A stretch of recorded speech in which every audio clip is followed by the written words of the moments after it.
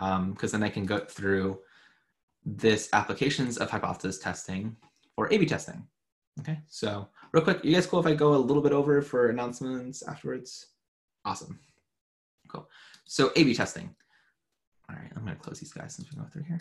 Now, A/B testing is actually gonna be really, really straightforward because the main thing about A/B testing is that it's literally hypothesis testing. Like that's actually what A/B testing is. But the big difference about A/B testing is that we just have to consider how we get our data. So basically the main thing that you should know about A/B testing is like when you shouldn't use it, or when you should at least be aware when you're doing it. So the biggest feature is like when there's new features to old use, a new feature or old users. Why did I say two? Come on, Victor.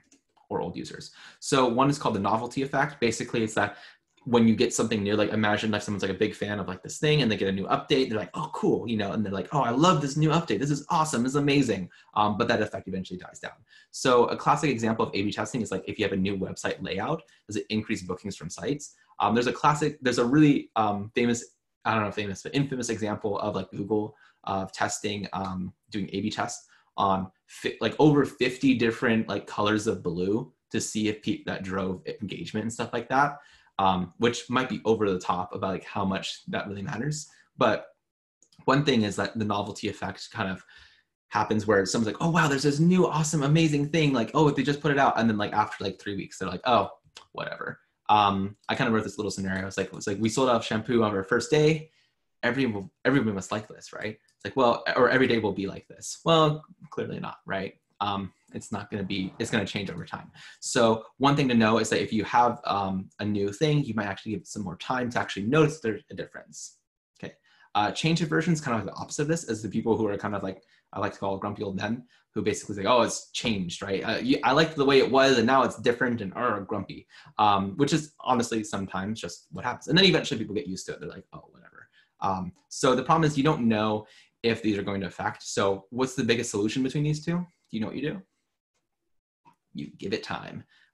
Give enough time, eventually these effects should wear off too. Also note that the kind of people you have it, for example, if you have people enrolling in a beta test, for example, and then they change the thing, those people who are enrolling in beta tests are probably the people who like the new thing. They already like it a lot, so they'll probably be likely to do novelty effect, right? So you have to kind of be aware of those kind of things of who you're sampling as well. So again, one way we can do this is basically the other things, just wait for that, right? Just have things over time. One is like you can make for the old users to be replaced with new users. So one way you can kind of think about this is that someone who comes into the system never before, right? Who hasn't been using this, hasn't had a huge part. And those are probably people that you care about the most in a lot of ways, in a lot of situations. You might just have to wait for more newer users to replace the older users in your test to make sure it is actually a real effect. Other ones too is just wait for old users to get used to it, which sometimes doesn't happen. Sometimes old users just are so frustrated that they will never accept that change, but that's fine. Just to kind of be aware of it. Okay, sound pretty good? All right. All right, so I'm a little bit over, but that's fine because we said we're all good. So let's see here. I'm trying to think how much I should go with this. Yeah. Look at this. I have something prepared from earlier. All right, cool. So we're gonna go off of that.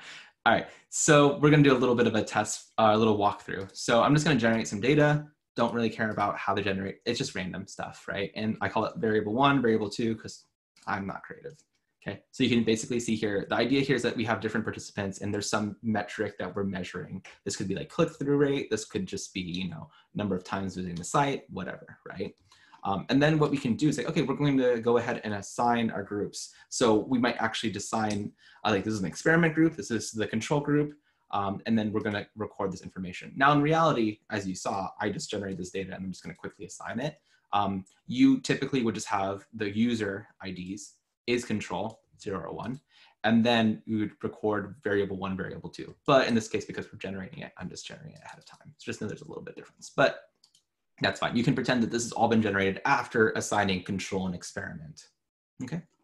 And then what we can do is like, okay, let's go ahead and check out if these groups are similar to each other. So one quick good thing that you should probably do in general is just literally plot out the data. So here I'm just looking at the control in experiment groups between variable 1 and variable 2, or at least experiment and control between variable 1, oh no, in variable 1, sorry. So you can see here, like in orange here is the experimental, or sorry, it's the control group, and then the blue one is the experimental group, and then similar thing with variable 2. Okay, so like you can see here, there's probably not very much of a difference between the two. And that kind of makes sense because we just randomly assigned it after generating data. But there could be a real difference between variable 1 and variable 2. In this case, we can see, hey, that could be a difference, right? There's definitely a different spread. And remember, this is generated data, but we might want to see, like, is there an actual difference between this group versus the other group? So I made a quick thing just to basically check if we have significance. So note that I'm basically using the stats, SciPy stats using t-test index, right? I'm basically group 1, group 2, equal variance, well, just t-tests, right? So if p equals false, and I get t and p, and then I'm basically say, hey, is it significant if p is less than alpha? It's significant, at least for, you know, this type of test that we're looking at. So I have this function, and then I actually have one that's just for experiment versus control, just so we can kind of check it out. And so I'm actually going to go ahead and test out experiment versus control. And then we'll test out, let's say, samples df is the function. And then we're actually going to test out, let's call var1. So we're basically seeing, is there a difference between these two different groups? And any guesses if there's a difference between these two? Yeah, probably not, right? So if you run this guy, yeah, sure enough. False, meaning it's not significant, and then you get the p-value, 0.55. If you're wondering about variable 2, probably not different either. Yeah, false, right? But let's say if I want to see it's significant between this group and this group, then I put these guys in here. So I'm looking at var1 versus var2. And any guesses if it's significant with the 5% significant level? I see some nods. So yeah, so really, really small p-value, right? So there is significant difference, at least at the, well, I mean, at almost every significance level at this case. But that's kind of essentially how you do A/B tests. The main thing about A/B tests, like this is the easy stuff. Like this is the hypothesis testing. This is the stuff in general in A/B testing is manipulating data, is to make sure you have defined groups and how you filter through and everything. That's going to take you the most effort. This is easy stuff. This is stuff that we kind of rated. And you can see, like, look at this. I made 2 functions just because I could, but this could have easily just been 1 function, or even if I wanted to, just 1 whole line if I wanted. Okay. Cool. Sound good? All right, any questions before I kind of end this guy? No? All right, so I'll go to stop recording.